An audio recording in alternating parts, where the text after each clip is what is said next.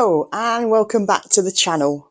Thank you to all the new subscribers that have joined. I'm so glad that you're enjoying the channel, and thank you so much for the feedback that you've given me. So today I'm in the garage and we are fitting a new headlamp to Doug. I know you all like an instructional video, so I thought I'd show you fitting an aftermarket headlamp. Let me just show you what came in the kit. So the kit came with the new headlamp. I chose this because look, it's got stars on it. And if you know me, you know I like my stars. It's an LED upgrade. I bought this from India via eBay. It wasn't very expensive. It also comes with new headlamp clips and some sort of brackets and an extra bit of wiring harness. A corporate seal of quality, which I don't quite know how legit that is, but we'll find out. So apparently this is a direct replacement. It shouldn't need any, well, it shouldn't need much faffing about with. So let's see how we get on. So while you're here, there's been a few garage updates. I was suffering from a very leaky old roof. It was concrete asbestos, and all of my stuff was just getting trashed. It had really had its day. So I have invested in a new garage roof, and what a game changer it is. It's allowed me to have a massive sort out. I think I got rid of like 20 bin bags of rubbish. So I've got a nice organised garage. And I also treated myself to something new to go with it. I bought a Halfords roller cab. Whoa.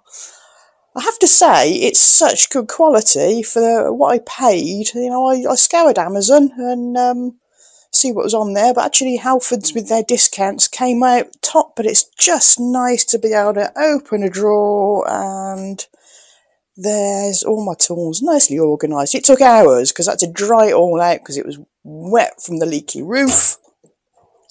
But now it's all organised. There's the odd missing socket, but we don't talk about those. Who knows? But yeah, nice to be organised. So first things first, there's two Phillips screwdrivers, one on this side and one under here. So I'm just going to undo those first.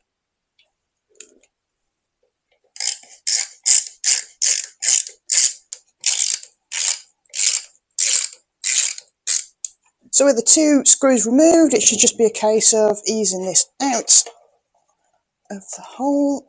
There we go. To reveal the wiring at the back, which is really short. So that's just unplugged itself. So there we go. It's unplugged itself.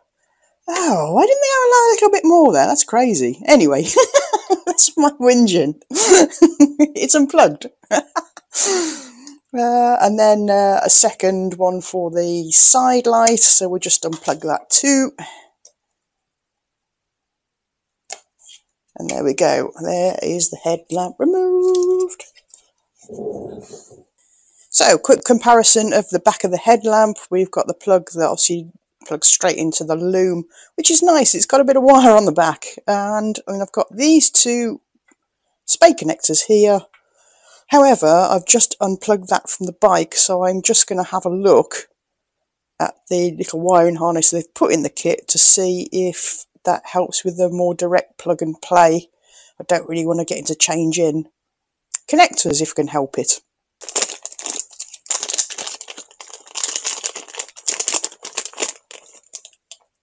Okay, I don't know if this is going to be any help or not.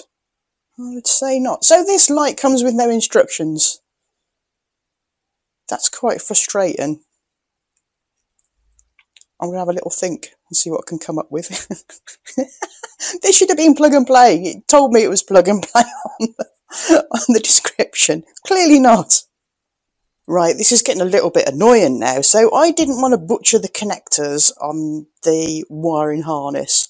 So I thought I'll just cut some wires and just quickly jab them in the back of the connectors and just see what's working and what isn't. So I've got the side light working, but there's still nothing from the headlamp.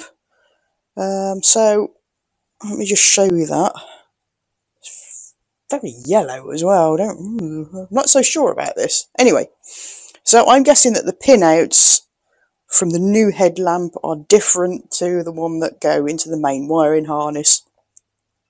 So I'm just going to have a bit more of a faff about. Oh, what should be a really easy job. Anyway, I do these things so you don't have to. So there's my little lash together with the wires, just to see what's working and what isn't. I can't find a wiring harness schematic drawing for the 2023 model Himalayan without having to spend a fortune in buying one, so this is a little bit of guesswork, but you know, you need a power and you need a ground, so I'm going to keep on faffing and I will keep you updated. Right, update number 1. I just reversed the polarity of those two cables jabbed into the back of the connector, and all of a sudden I've got a white light. Hooray! So, still no headlamp, so that needs more investigation. Let's see what's what. So I've decided to completely back the pins out of this connector. It just gives me more of a chance to do a bit of chopping and changing where required. So if you do come across one of these pin connectors and need to back the pins out, there's some tiny little tabs. You just see that there. If you squash those down, you can see there's like a slot in front of the where the pin comes through. Nice little flat blade screwdriver. Squidge down that tab and the pin will come out. So simple as that. It just gives me the chance to get these in the right holes. So I've just learned a hard lesson.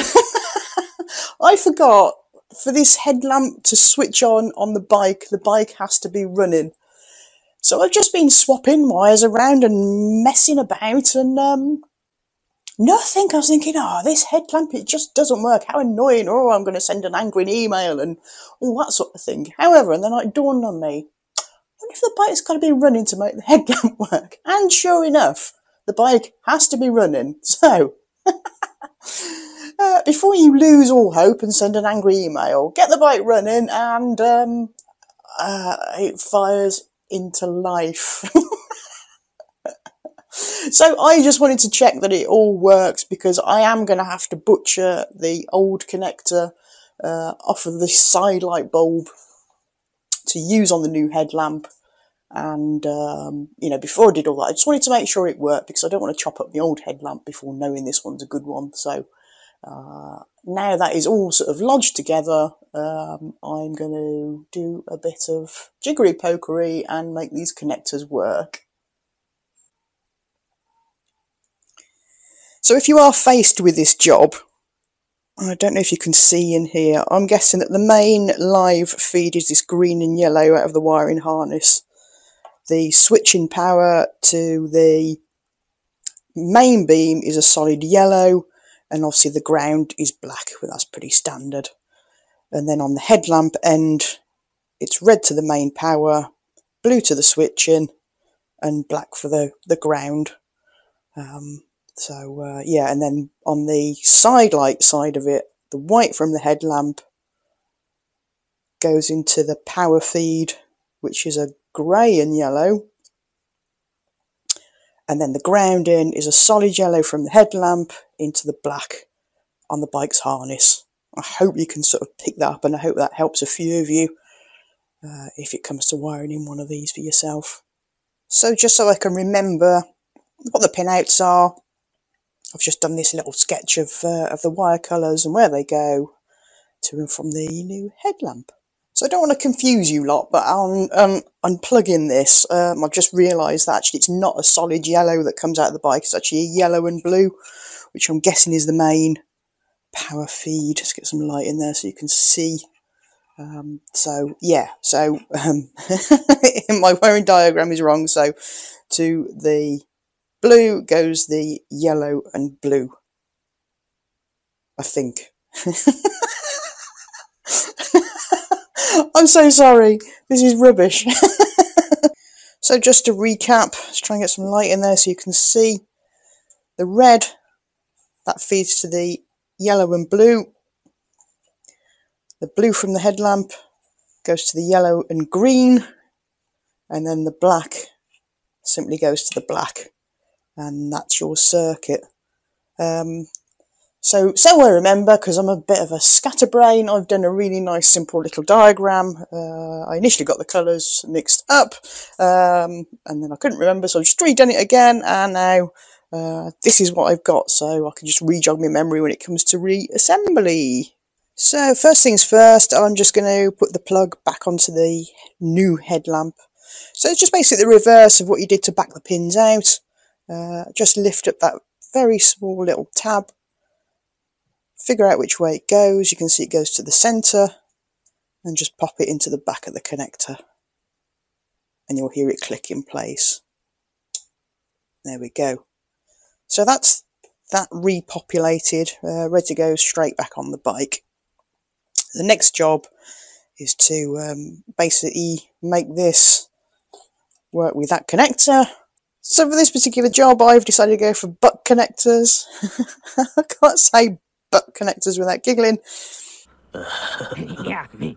These are a nice glue-lined heat shrink, so they give a really nice connection. And I think it'll be the tidiest way of doing it. These, I got them off Amazon. I've used them on a lot of things. They've been really good connectors. Give that little bit of cable support as well. You know, you've got that little bit of glue-lined heat shrink, and that when that shrinks down, that's supporting the cable going into the joints. So no more broken, you know, joints where you've crimped them. They're really good. Totally recommend these. So first things first, I am going to cut these spades off here. Nice and close into the old pin, so it gives you plenty of cable length. And there we go. And then secondly, I hate to butcher things, but there it goes. I'll leave some cable on the back of here, so if ever, God forbid, this headlamp packs up, I can always reuse my old lamp. So there we go. So just enough cable length there to put the butt connectors on and join into there. So there we go, the bike's connector off the headlamp with the two new butt connectors on there. And I'm just going to attach these now to the new headlamp. So luckily I wrote it down, so it's the yellow and grey wire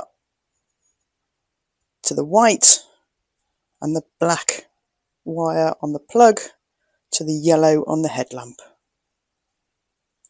Give it a little pull just to make sure you've got a nice connection there. When you're putting your connectors on, never be tempted to over twist these wires, because that can just, it makes them come out of the connector so much easier. Whereas if you're crimping onto a slightly twisted wire, it's more likely to splay out and give a better connection. It's more likely to grip. So time and time again I see people just over twisting the wires just to get them in the connectors, and then, you know, you can crimp them up and the crimp will just drop off, and that's generally the reason. So don't be over twisting your wires. So we've got two nice strong connections there. All that's left to do is get my heat gun out and just shrink these down. So there you go, two nice connections with some glue lined heat shrink, and I'll just let those cool down, and then we'll build this into the old headlamp ring. So the next job on the list is to remove the headlamp clips, because we're going to be using the old headlamp surround for the new light. Now, I've seen all sorts of horror stories on the internet about people losing eyes and limbs and taking these out. Hopefully I won't today. Let's see how it goes. So it seems the best way of doing it is just to get a flat bladed screwdriver and ping them out. Woo! And the last one. Okay, I see how people lose eyes now. I probably should hold on to it before. Anyway, oh dear. Right, so that is the old headlamp bowl released. there's a retaining tab there for the headlamp bowl to go onto the headlamp housing, so I think you just got to kind of ease that back out the way. And there we go. There's the headlamp ring freed. Right, so top of the headlamp is there, and then from what I've read, the dot SAE mark goes to the top. So I've comboed up, and I'm going to use some of the original retaining clips, but this lamp is a lot shallower than the old one, so they supply some slightly longer clips. So I'm just going to combo the two up because I don't want my headlamp falling out, but I think it's just reverse process with this. Stretch the new ones out a little bit. Clip it into one side of the lamp. Kind of try and hold it in with your thumb if you can, and stretch the other side down, and that'll just retain it in place. So there we go, all the clips fitted. Probably a bit of overkill. I've put in a few extras, super paranoid about headlamps dropping out. New plugs on, already pinned out, ready to plug. This is officially now, hopefully, a plug and play headlamp. Let's see. Right, so this is going to be fitted. I'm going to plug it in. The little tab goes to the top, which I guess hooks into the housing here. So just look out for that when you're refitting. So there we go, there's that plugged in.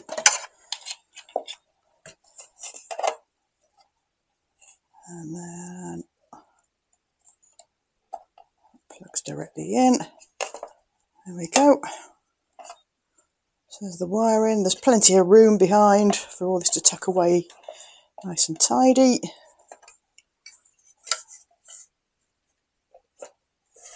Clip it in at the top and push it in at the bottom. And there we go. So just 2 screws to go back in. All that's left is just get my grubby fingerprints off it. Nice soft cloth. Something else to look out for with these, the lenses are plastic, so they're going to mark really easy. Hence why I put down a soft cloth when I was putting the pins back in. I really need to clean Doug, he's so grubby. Anyway, are you ready for the big switch on? Fingers crossed we got all that wiring the right way round. Let's see. So, we've got a halo side light. Woo! In white. Look at that.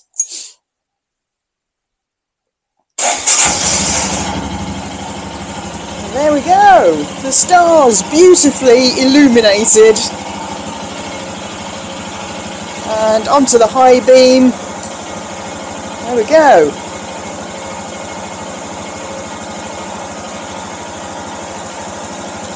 Hopefully the aim will be about the same because I haven't changed the angle of the headlamp bowl, so hopefully that will be just set fine.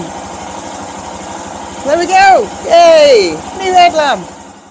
I hope you've enjoyed this video. I really hope it helps a few of you out that are thinking of doing this. Until the next time, don't forget to hit that like and subscribe button, and if there's any more questions you want to ask, feel free to ask in the comments. Until then, I will see you in the next one. Ride safe.